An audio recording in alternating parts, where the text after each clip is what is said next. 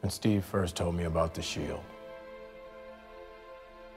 the first words I said were, "It feels like it belongs to someone else." That someone else is Steve. A symbol to the nation. A hero to the world. We need someone to inspire us again. Someone who can be a symbol for all of us. Why'd you give up that shield?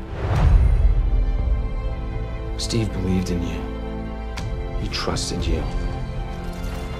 He gave you that shield for a reason. Maybe I made a mistake. But can you accept that I did what I thought was right? The legacy of that shield is complicated. That shield represents a lot of things to a lot of people, including me. They will never let a black man be Captain America. What would be the point of all the pain and sacrifice if I wasn't willing to stand up and keep fighting?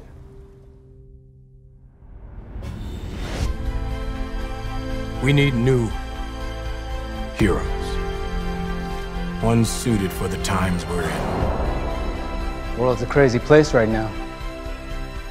Allies are now enemies. I left. Alliances are all torn apart. The world's broken. Everybody's just looking for somebody to fix it. I'll do my best. His wife's yours. Symbols are nothing without the women and men that give them meaning. Steve represented the best in all of us. Courageous, righteous, hopeful. So today we honor Steve's legacy, but also we look to the future. The only power I have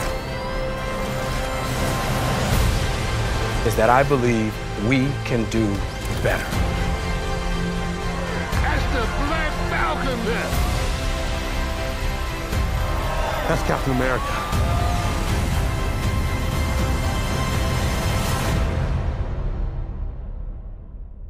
Now they'll never forget what you did for this country. Never.